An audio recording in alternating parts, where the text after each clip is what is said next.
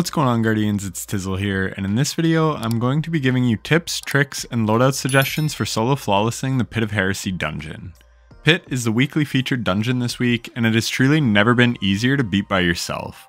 I wanted to make this guide because Season of the Wish is the longest season we've ever had, and the artifact is perfect for easily solo flawlessing any dungeon.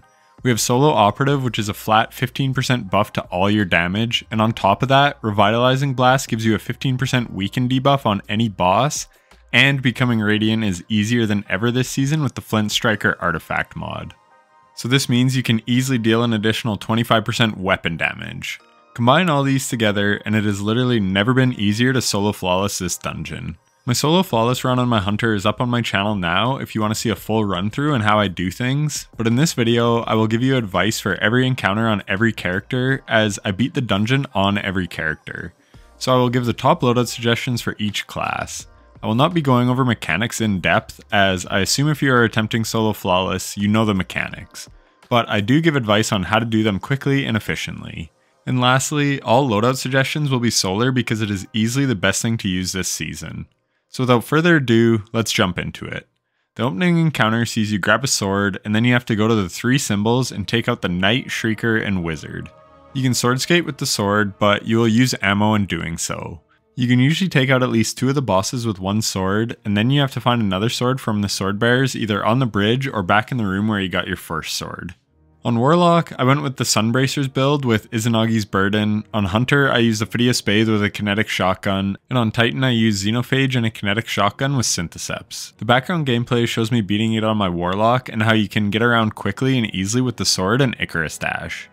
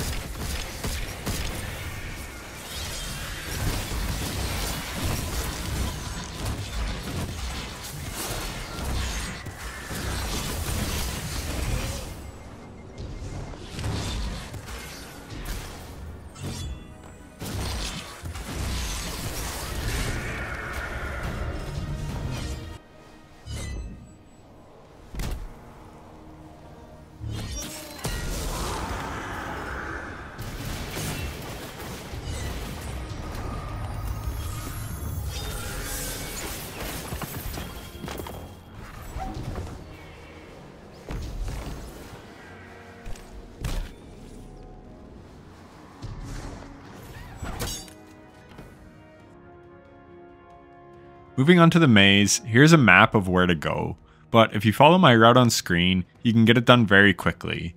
I start on the left side, and then do the middle, and then do the right. Assassin's Cowl on Hunter works really nice here as you can go invisible, or you can just use Void Hunter for this part. There's no shame in it.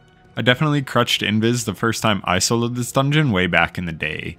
You can also use a Void subclass on Warlock and Titan and use the fragment Echo of Obscurity. This will make you Invis when you perform a finisher.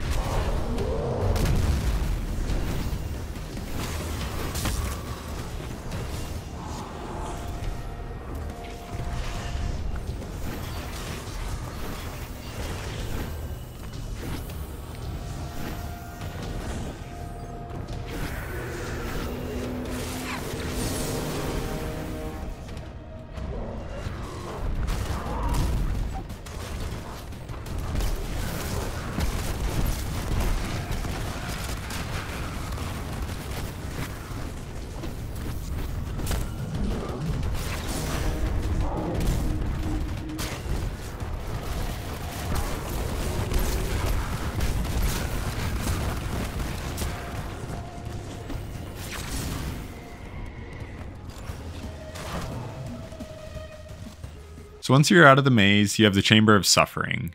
This encounter used to be extremely difficult and felt like a test of endurance, but thanks to damage resistance from 100 resilience and restoration on solar, this encounter is now child's play.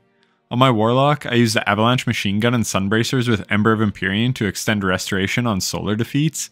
You can see this works extremely well. In order to get restoration going, you have to use Phoenix Dive and Heat Rises, but if you don't want to go with this strategy, you could use something like Mantle of Battle Harmony and just get solar weapon kills while using a Restoration Grenade with Touch of Flame, which will give you restoration ×2. And then just make sure you have Ember of Empyrean to extend your restoration. On Titan I use the bonk build and Xenophage, which is great for taking out the knights that spawn in up top. And on Hunter I also use Xenophage. The big key here is having Restoration and Ember of Empyrean. Crutch that and you'll be fine. And once again, if you're on a Hunter, you could use Assassin's Cowl, you could use the Arc setup with Combination Blow, but Throwing Knives also work nicely with Assassin's Cowl. In this encounter, every time you dunk a ball, 2 of the knights will spawn up top. Take them out as they can hurt quite a bit. You can also leave the big knight that spawns in the middle and only focus on taking out the left and right knights, as the middle one sometimes takes a while to get back, and you can't be off the middle plate for too long. This encounter is really just a relay. You kill the big knight, grab the ball, touch the plate to reset it, dunk the ball, take out the adds in the knights, rinse, repeat. Just keep an eye on your resto timer, which I know is a lot easier said than done thanks to the shitty UI and how hard it is to see all your buffs and debuffs. But don't be afraid to drop the orb and get some solar kills before you dunk just to ensure that you have restoration up at all times. The Well of Radiance super is really good here in a panic, as is Hammer Titan. But just get into a rhythm and this encounter should be no problem at all.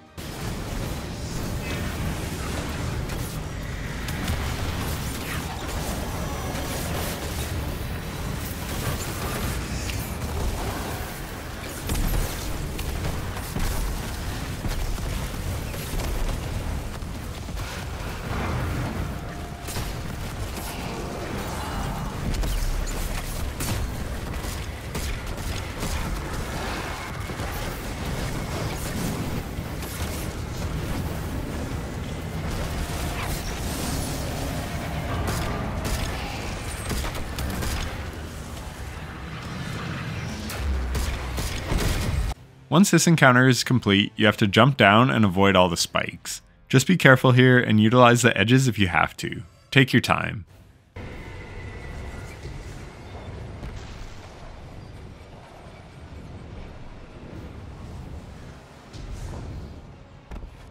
Then we have this section, where I have never actually learnt the route.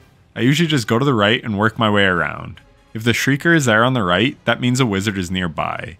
Anyways, work your way through this part and kill the 3 wizards and you'll be on your way.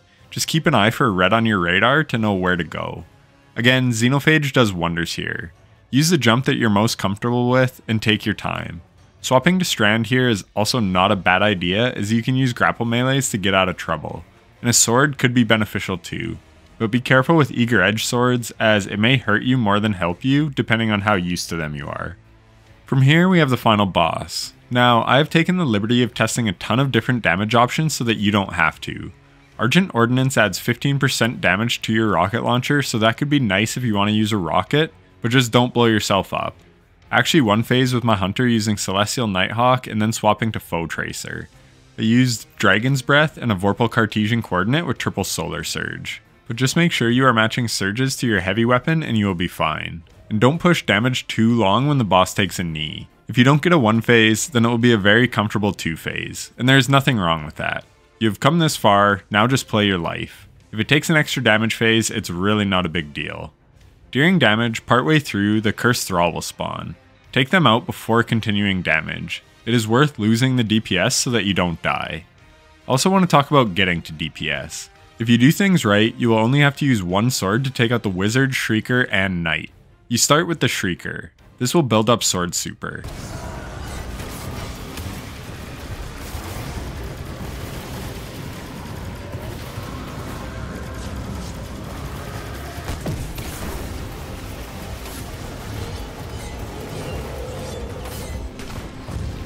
Then you go to the wizard and use the super and the heavy swings.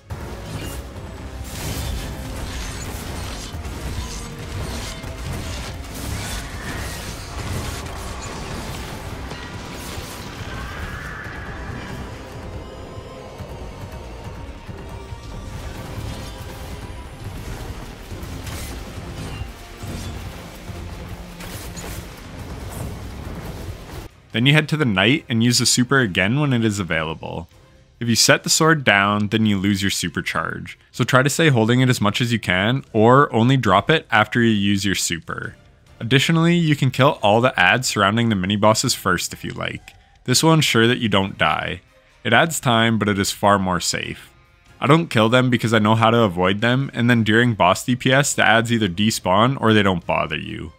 Also, you can dunk all the orbs at the end. So I like to dunk 2 orbs and then clean up all the adds that spawn. You don't want any adds alive for when you are dealing damage. The Swordbearer Knights will respawn after a little bit, so leave one up with a bit of health and then kill it right before you dunk your last ball. Additionally, I recommend loadout swapping right before damage. What this allows is for you to store armor charge. Then you can swap to triple solar surge on your boots for max DPS. Make sure your DPS loadout has time dilation mods so that your surge lasts through the whole damage phase. Argent Ordnance will use these up however, so unless you know how to get around that, don't even bother with Argent Ordnance. That is a bit more of an advanced strategy. My recommendation would be Witherhoard for its utility and a God Roll Rocket. The Crux Termination is a world drop that can roll with awesome rolls.